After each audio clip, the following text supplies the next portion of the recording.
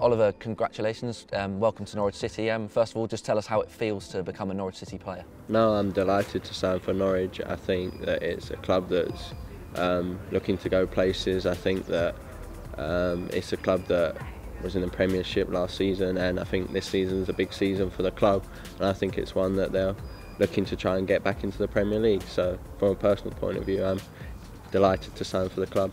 When did you first learn of our interest in you? So it was maybe a couple of weeks ago. I spoke to Stuart and the club, and then further on from that, I was just interested to get to know more about the club, speak with the manager, and yeah, so it was a couple of weeks ago that I learned of the interest. Was there interest from other clubs, and therefore why did you choose to join Norwich? I think the style of play that Norwich like to play really suits my game. I think that you saw in the Premier League that they didn't change the style of play despite maybe the results not going to plan.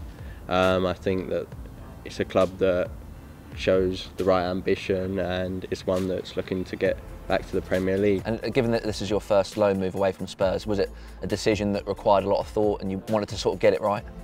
Not really. I think over the last couple of years I haven't played as much football as I'd like, so I think this is a real opportunity to try and get minutes and develop my game, learning under Daniel, who's got a history of working with young players. That's what really excited me about coming to Norwich. What were the conversations like with Daniel? What did he say to you that sort of encouraged you to join us?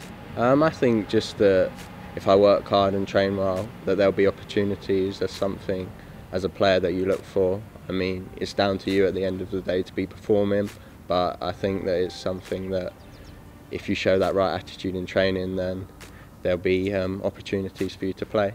And you touched upon it already, but you look at the amount of young players that have been given a chance in our team over the last couple of years, particularly under Daniel. That must have been a real big pull. No, definitely. I think that it's shown that he trusted them in the Premier League.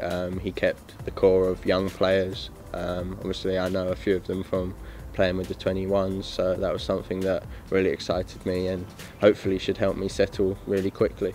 Yeah, you said you know a couple of the lads already. Just tell us who you know, and did you speak to them before joining here and sort of got a feel for what the club's about? Yeah, I know Todd, Ben and Max from England. I spoke to Max before coming, and he was very positive, said only positive things about the club.